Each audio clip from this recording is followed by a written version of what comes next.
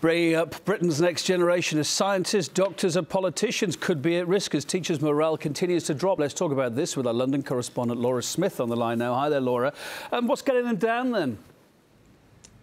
Well, the National Union of Teachers, the biggest teachers' union in the UK, has commissioned a survey which says that morale amongst teachers has dropped dramatically.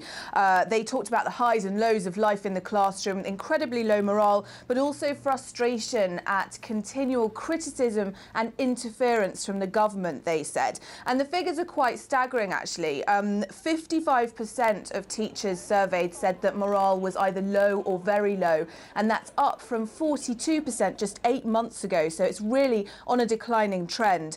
Some specific figures: 71% of the teachers asked said that they rarely or never felt trusted by the government. 77% said that they didn't feel that specific education policies of the government, so specialist schools, free schools, were taking education in the right direction in this country. And just 5% felt that this current coalition government's impact on the education system was positive. Anything more specific about what the teachers don't like about the government's policies here? Well, there are specifics that they don't like. They don't like this continuing interference. They say that every new government that comes in completely revamps the national curriculum and the education system from what it was before, so they're constantly on the back foot trying to get used to new systems.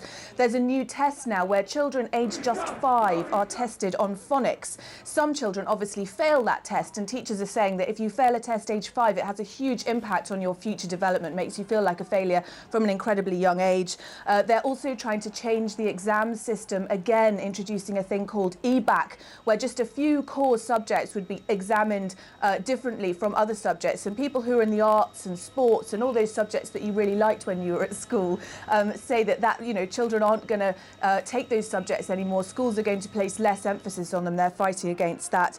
And there's also a plan to force schools that are failing to become specialist academies where they concentrate on just one specific subject. And teachers, even teachers who now work in those academies, say that that is not a good policy, that the academy's policy as a whole is not a good one. Laura, how much of this is down to the general malaise affecting Britain during all the cuts, indeed even maybe some New Year blues?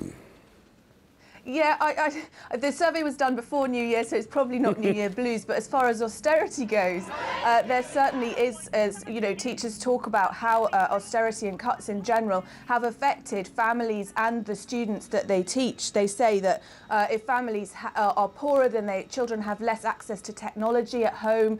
They have parents who can't help them necessarily with their schoolwork. And in fact, I talked to Christine Blower, who's the General Secretary of the National Union of Teachers, and she talked about that. Let's hear it. In a general sense, what the government is doing wrong is its whole approach to austerity, because one of the things that's obvious to teachers is that great swathes of children and their families are having a very difficult time at the moment. And if families lose benefit, in London, for example, that's going to be a huge problem with housing benefit cuts. They'll have to move schools. And of course, if family income drops drastically, which it has in lots of places, children are coming to school hungry. They haven't had breakfast, they may not go home and get a meal in the evening. So in a general sense, there are really quite big problems. And the upshot of that is that 76% of teachers surveyed said that austerity measures were having a negative impact on families. Laura, British teachers always get nervous about reform, yet they want changes now to improve their situations. What will make the difference at minimal cost here, then? Well, cost is, of course, the issue. The survey asked a specific question about Education Secretary Michael Gove. It turns out that he's one of the most unpopular Education Secretaries the world has ever known. So a lot of teachers want Michael Gove to resign, they say, although, of course, he thinks he's doing the best thing, rushing through these changes. They want fewer and slower reforms, they say. They want to be consulted more because, as I said, every government comes in, it scraps the current policies and it introduces its own new ones, and this government's no different. Teachers find find that very frustrating. And they say that they don't feel trusted as professionals. They say that, that the government doesn't trust them, it won't leave them alone to do their jobs. And that, of course, has a huge impact on future generations of children.